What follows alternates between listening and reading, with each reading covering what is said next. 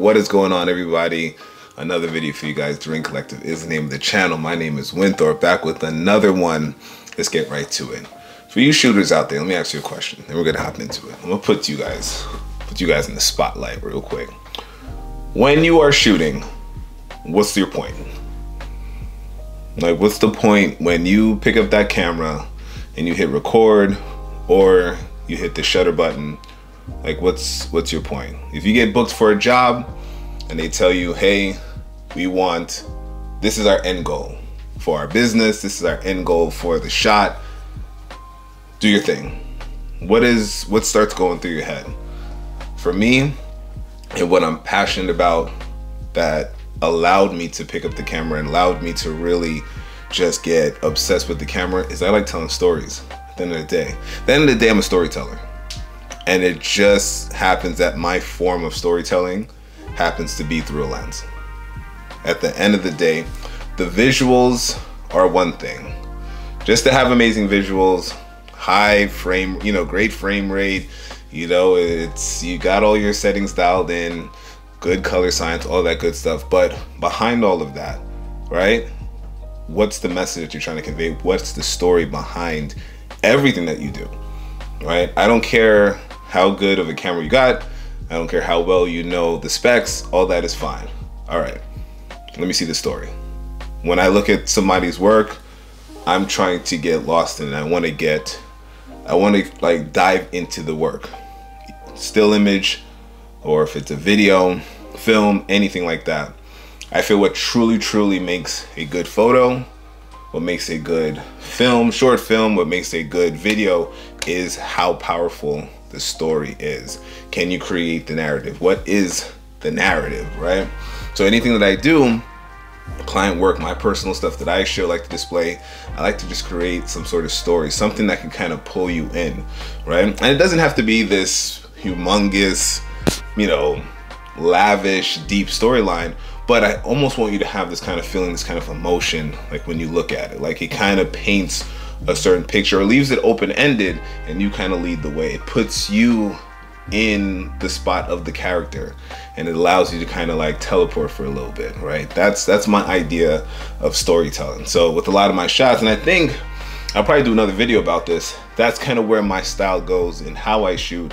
It's not so much the color grading, it's not so much, okay, making sure, I pull all the greens out, I want it to have a moody look, I want it to have it's more so the composition, and am I able to nail the story along with the composition, if that makes sense. And I'll show some examples probably in the next video. So I think that's where my style really comes in, where a lot of the shots that I do, it's technically textbook wrong, but for what I'm trying to convey and the message that I want to convey, or this type of story that I want to bring behind it, it's right.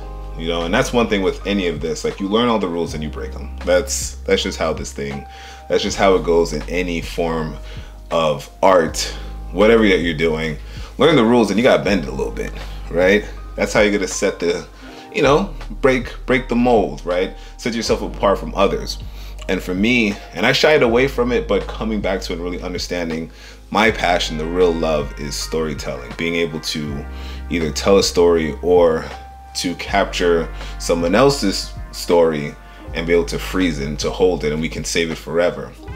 I think for me, that's where the majority, if not all of my work is gonna start going to, is telling that story. Like, I definitely, on the long form version, want to 100% start to get more into the documentaries and getting into the long form content.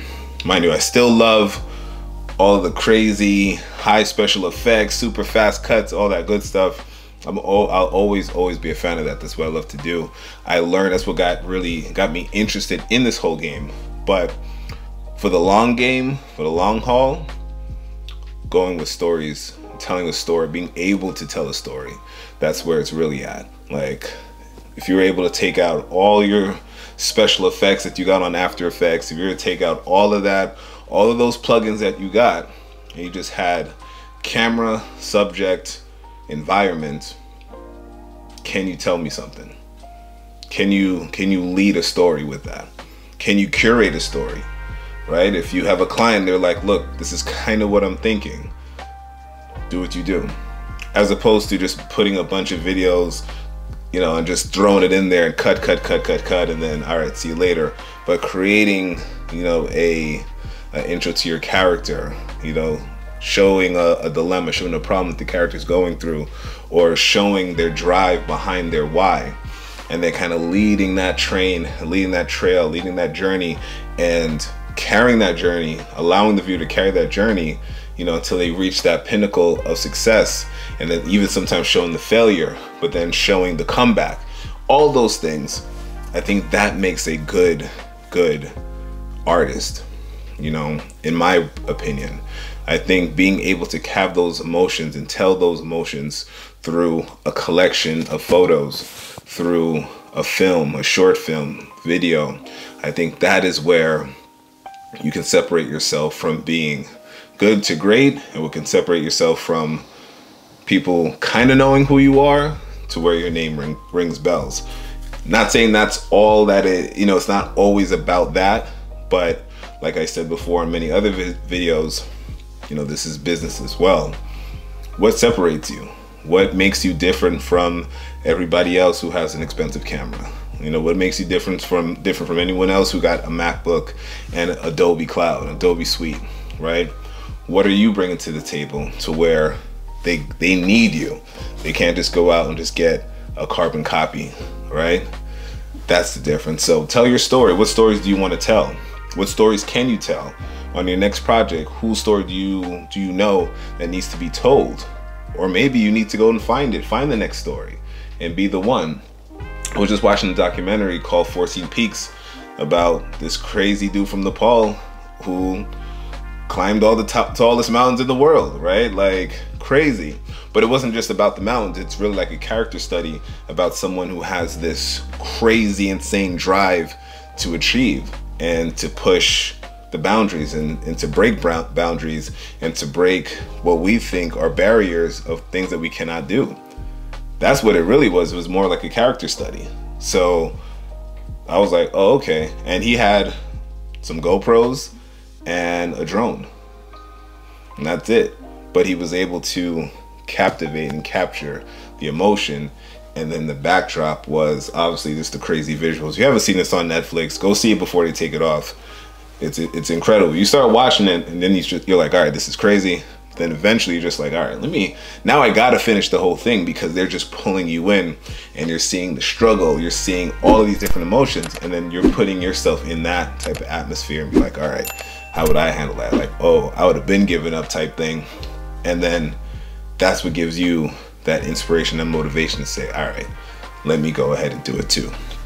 So that's my little take on storytelling, and where I think all content is leading, like that has longevity.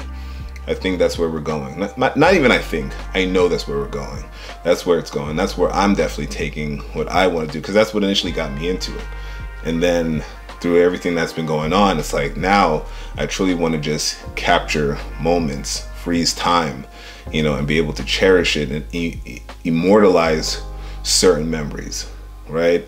So it's more than just a bunch of clips thrown together on my timeline and see you later. Like, I want this to be something that you can use as a study piece. You can look at this years from now and it still holds a certain value to it. All right, so let me get out of here. Another video is on the way. You already know, if you haven't already, hit that subscribe button, hit the like button. More videos are on the way.